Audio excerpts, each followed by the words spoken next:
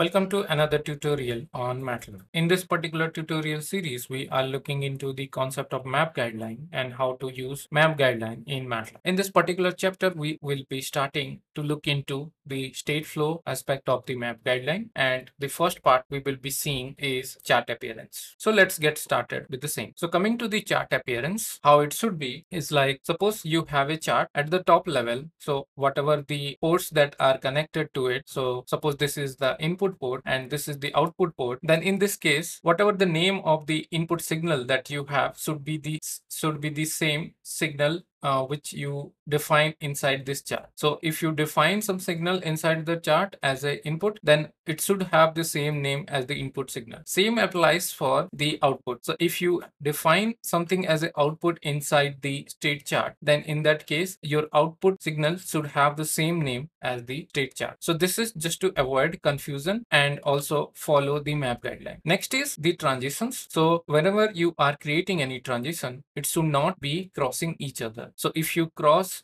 the transitions, so in that case the diagram will become very confusing, and in that case will be becoming very difficult to see which signal is going where. Next is default transition. So as you already know, the default transition could be the transition which is conditional or an unconditional transition. So suppose you have a state chart, and in that you have multiple default transitions. So in the default transition, like as you can see over here, this is the first default transition, and this is the second default transition, and this is the third default transition. Then in this case, at least one of the transitions should be unconditional. Otherwise, the state chart will not get activated. So suppose in this case, we can choose the first default transition to be unconditional. So the remaining we can keep conditions, and that will be the default transition for the state chart. So that is mentioned over here. And suppose now coming to the next concept, suppose you want to create a subchart, and like you have a parent state and you have a child state. So this is the parent state and this is the child state. So this is the child state and this is the parent state. Using the child and parent state, you cannot have only one child under the parent. So there should not be only one state. You should have multiple states inside the parent. So that is a good practice to follow. Next is coming to the flowchart and how the flowchart should be organized. That is the key point over here. So if you see the flowchart starts point is this one and the end point is this one. Always a flowchart should be from top to bottom. So the direction of flowchart should be from top to bottom. So this indicates how the signal flows in a flowchart. And whenever you are defining any condition, so it should be defined on the horizontal bar that is there present in the flowchart. So here you can define the condition, and in the vertical you better define the actions, and you keep the last bar, which is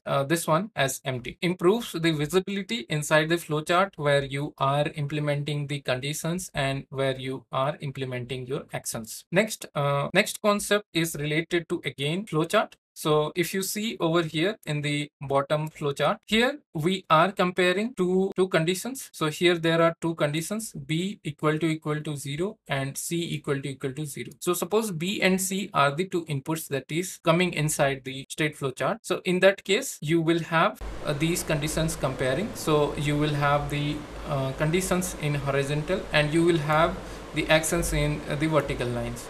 So here you are doing some assignment inside the variable D, and then you are giving D as the output. But suppose you want to have A as the output, then you cannot write in this particular line A equal to D because it is not allowed. So here we cannot assign anything at the end of the chart or end of the flow chart. So here you should keep it empty as always. Also here, as you can see.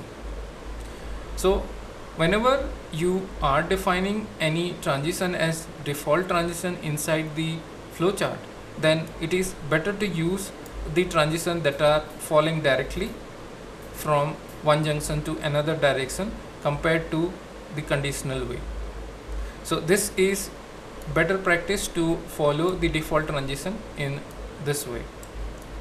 For any flowchart, here also you can see this is the default transition.